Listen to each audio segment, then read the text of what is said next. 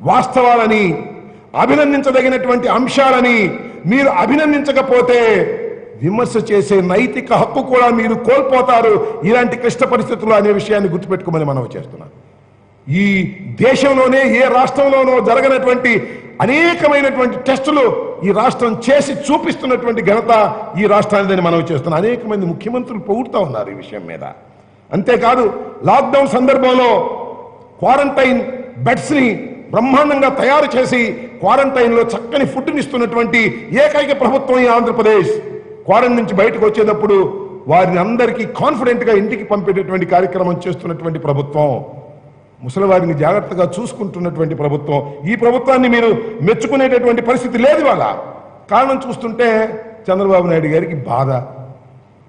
నాకు అనిపిస్తుంది 6 నెలలకు కాకపోతే 7 నెలలకు ఎప్పటికో ఒకసారికి కరోనాకి మందు వస్తుంది, కానీ చంద్రబాబు నాయుడు గారి మనోవేదనకు మాత్రం మందే లేదు.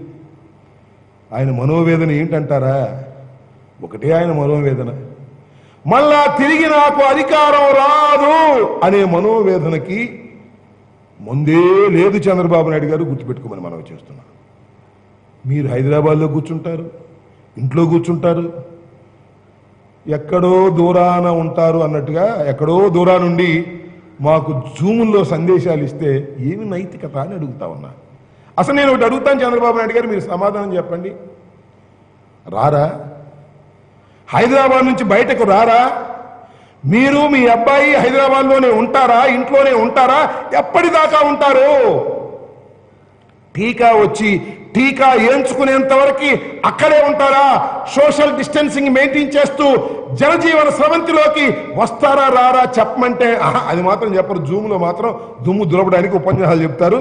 ఆయనకు అనుకూలమైనటువంటి ఛానల్స్ ఏమో గంటల కొద్దీ బోరు కొట్టినా చూపిస్తూనే ఉంటారు. అయ్యా చంద్రబాబు నాయుడు గారు, మీకు నేను మనవి చేసేది ఒక్కటే, ఈ రాష్ట్ర ప్రభుత్వం చిత్తశుద్ధిగా ముందుకు వెళుతుంది. ఈ రాష్ట్ర ప్రభుత్వం ముందుకు వెళుతూ కరోనాను ఎదుర్కోవడం కోసం సోషల్ డిస్టెన్సింగ్ మెయింటైన్ చేస్తూ జనంతో కలిసి వెళ్ళవలసినటువంటి పరిస్థితి ఉన్నదని గుర్తించి ముందుకు సాగుతున్నది. దేశంలో అన్ని రాష్ట్రాలు కూడా జగన్మోహన్ రెడ్డి గారి నిర్ణయాన్ని ఫాలో అవుతున్నారు. మొట్టమొదటి అర్థం కాక నీలాగా విమర్శ చేసిన తర్వాత సర్దుకొని ముందుకు వెళుతున్నటువంటి తరుణం అనేది కూడా గుర్తుపెట్టుకోమని మనం చేస్తున్న చంద్రబాబు నాయుడు గారు.